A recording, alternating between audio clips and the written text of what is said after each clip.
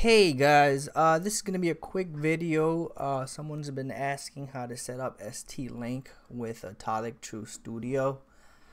So I guess he's gonna be a quick and dirty video about that.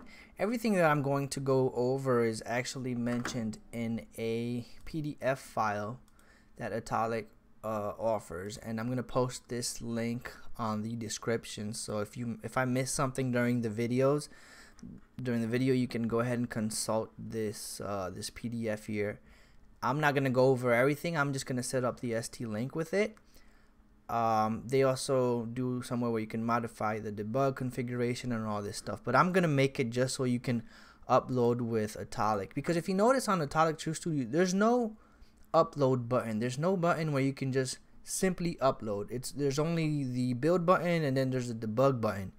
But what if you just want to upload? You don't want to necessarily enter debug mode, you know?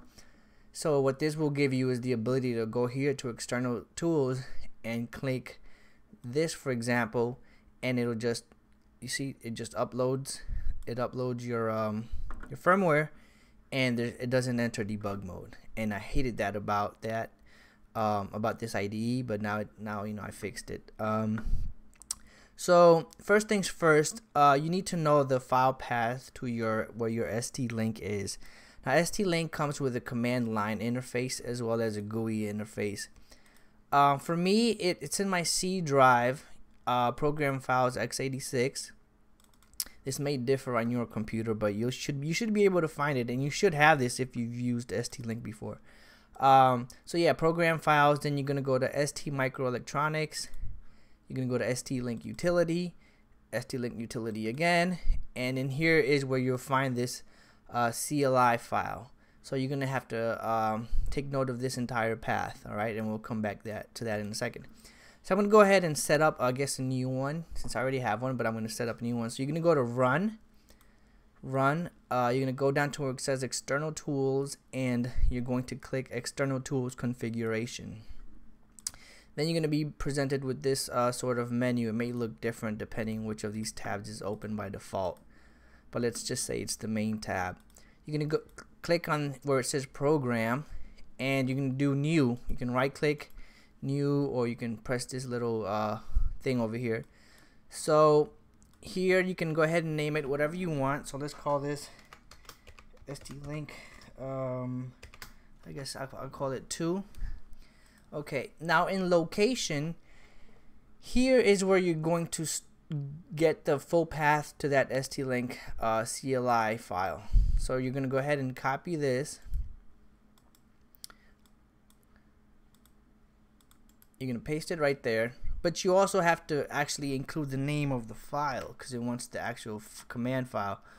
So then you're going to add this name right here with a .exe extension. So it's ST, all capitals, st-link_cli.exe, st-link_cli.exe. Okay, now where it says working directory, you're gonna add the same path, but this time minus that exe stuff. So you just add the path, but don't include the file. So just the original path you copied from up here, just this path. That'll be what you're gonna go ahead and paste right there. Okay. Now, as far as arguments is concerned, if you go to the PDF file, they give you some arguments here that you can put there. It's gonna be this -c-id equals 0 as whatever, but you'll notice that they give you. Let me make this bigger so you guys can see. You notice they give you this as an argument. You have to pass it the actual the path to the hex file of the project that you are using. So that means that when you open a different project, that command is not going to work because you have a hard-coded path here to a specific hex file. So you don't want that. What you want is a more generic sort of thing. So it took me a while to figure out. But the actual commands you want to use, okay, so what I'm going to do right now is I'm going to copy the commands from my original installation, right? So I'm going to just press apply for now, but you shouldn't do that just yet. So I'm going to press it apply so it'll let me click on this. So I'm pressing apply, and what I want is to get these commands from my previous version that I made. Now these commands right here, it's the same commands that they give you in that PDF file, but instead of hard coding the path, I gave it these variables where it'll take whatever path of whatever project I'm currently working on, it'll add that hex file and then the .hex extension. So this will be a more generic path that should work with every project that you use.